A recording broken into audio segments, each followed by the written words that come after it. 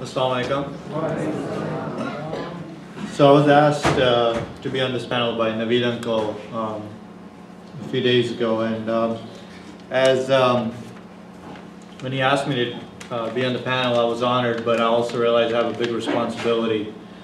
So I went ahead and what I wanted to do is I wanted to try to understand what had happened in Chapel Hill, North Carolina. And I understood that there was a gentleman who went and shot 3 young people, and so I decided to look into their lives. Thanks to Facebook and the social media, you can start to do that. You can find a lot of information very easily. And I want to share just briefly some of that with you about these people that you may not have already heard from CNN and other sources. So Dia Barakat was 23 years old, and he was studying to be a dentist. He was not only going to school, but he was the kind of person that outside of that was gathering funds and resources to go with a group of 10 dentists to Turkey. He was going to over there help Syrian refugees with their dental hygiene needs. That's service in a way that I couldn't even think of. How do Syrian refugees dental hygiene in Turkey? And this is not the first time he had done that. His wife, Yusra Abu Salah, was 21 years old. She was studying human biology at NC State University. According to an interview she gave to StoryCorp just a little while before she was killed, she mentioned in the interview that she was extremely proud to be an American. And she was blessed that she got to grow up in this amazing country.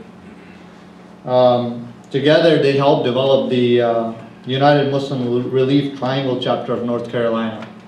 And not only were they great human beings just outside of what they were trying to accomplish, their dreams and goals, they were a great example, which is obvious in the fact that Razan Abu Salah, who was also killed, was their younger sister, was inspired by them to join the organization they formed. And she was serving as an officer on that organization. Her job on that organization was to organize the feeding of homeless people in Raleigh, North Carolina. I don't do this right now. Most people here don't do this as a regular basis outside of their school. So these people, I looked and looked and looked and tried to look for a reason of why someone would want to kill these people. We're always taught, in school and other areas when you're trying to solve a problem is continue to ask why until you try to get to a root cause of a problem. So then I asked, why would Craig Hicks want to kill these people? So I went to Craig Hicks' Facebook profile. Craig Hicks did not post anything against people who go and try to provide dental hygiene resources to refugees. He did not post anything against people who try to feed the homeless.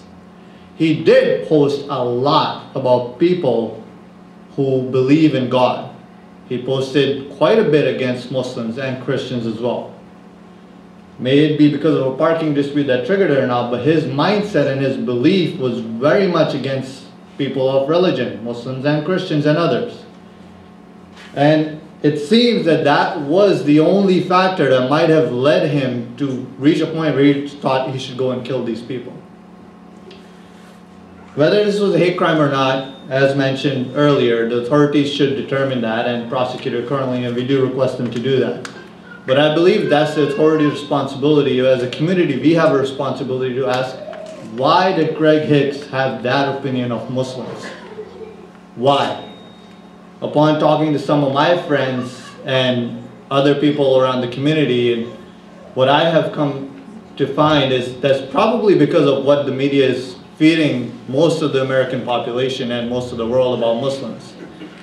And with newspapers like New York Post or CNN, if you turn on the channel, every day you can find Muslims are terrorists, Muslims are terrorists. And this information is being derived by people like ISIS. And believe it or not, we're allowing them to do that.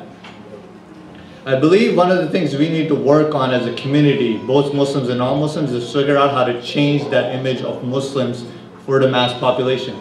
Figure out how to hold events and do charitable contributions or volunteer our time, do good acts and get the press on those events that we're doing of service and let people know that Muslims are human beings interested in the well-being of themselves and all in their community.